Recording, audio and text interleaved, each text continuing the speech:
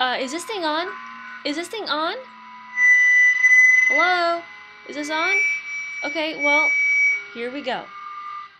We've all sat through presentations and lectures where the teacher or presenter puts up way too many words on a screen and just reads out the slide. And we hate it. Why? Well, in the late 90s, Richard Mayer put forth a cognitive theory of multimedia learning for consideration because he determined that people retain new information most effectively when it is presented through both words and pictures. Veronica Shaughnessy, 2005. However, he also determined Reading out text while people are reading out overloads the visual and linguistic receptors. There's too much information. And that's why we hate those presentations.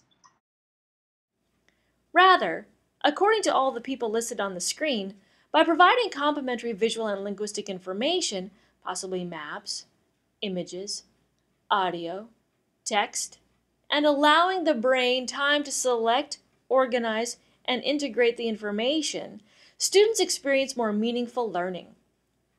Therefore, I found the potential of the cognitive theory of multimedia learning appealing and decided to explore what implementing Mayer's theory could do to develop critical thinking skills within my students. Benson and Graham, 2013, found that when teachers allowed students, through the use of technology and media creation, to collaborate and explore the question being asked, the students connected to the information and material in a more meaningful way. For example, I will be using Tiki-Toki Timeline and Google Docs in my class for students to collaborate on a major project.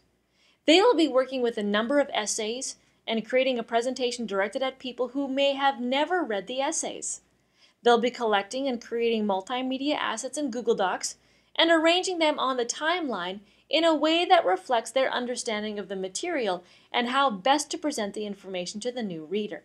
These types of collaborative projects, using various online collaborative programs, will require students to carefully consider the visual elements associated with the narrative they wish to project, all the while enhancing their critical thinking as they are forced to edit and ensure they are conveying the intended message without relying so heavily on the teachers for answers or reassurances.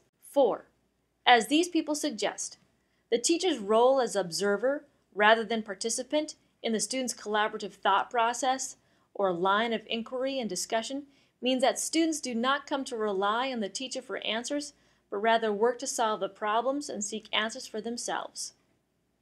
They become critical thinkers. And how cool would that be?